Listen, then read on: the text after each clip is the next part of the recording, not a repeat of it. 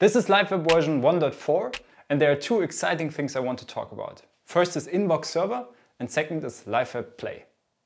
Inbox Server is a brand new feature that allows you to import videos directly into your video queue from any device in your network. Enable Inbox Server in Settings.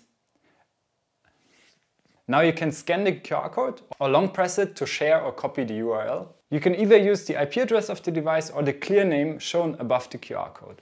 Once opened on any browser in your network, you are able to upload, rename and delete videos. A new inbox section gets generated containing all new videos. The inbox section in LiveApp and the browser interface are mirrored, so if you change something in one, it will change in the other. You can play videos directly from the inbox section or drag and drop them into a new section. By default, new videos get imported as skipped. This way they get ignored by autoplay and don't interrupt your live productions. This can be changed in settings. Setting up loop for the inbox section and then managing the playlist through Inbox Server remotely could be a great setup for some situations. We think Inbox Server is a great time saver for productions, especially if you're using a mix of operating systems. The second thing I want to talk about is LiveApp Play.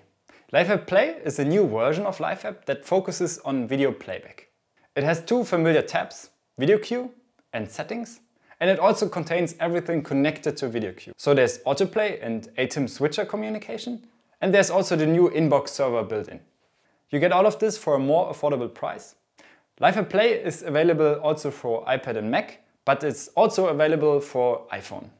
This can turn your old iPhone into a really powerful video playback machine.